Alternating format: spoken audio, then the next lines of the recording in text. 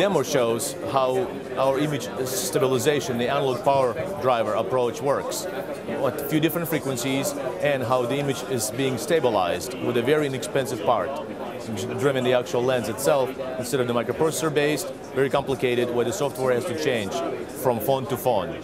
That's one of the reasons for our advantage. The ease of our device and how easy it can be implemented into a design.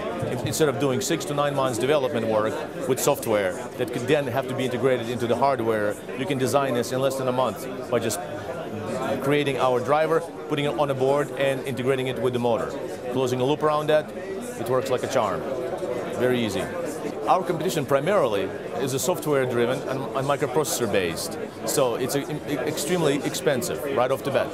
And that's one of the reasons why our part is being very successful in the phones that are not just inexpensive, but also very expensive, like the Sony Xperia, for example, or some of the expensive phones that are coming from Korean makers this day and age.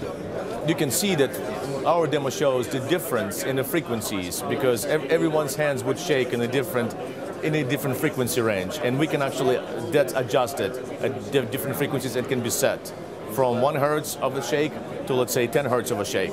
So that's a big variation that we can actually work with.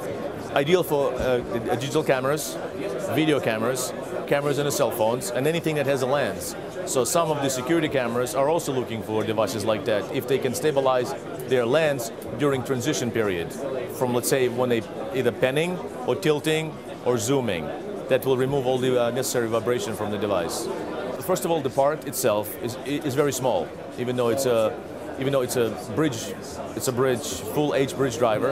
And the beauty of the part, it has a very quick start time and it has a very quick breaking time. So the part doesn't have to run and settle in, let's say, a few milliseconds. It does it in microseconds, if not less. So you don't really have to have any settling time involved. The picture comes out as clear as you see it. And as you're taking it, there is no delay.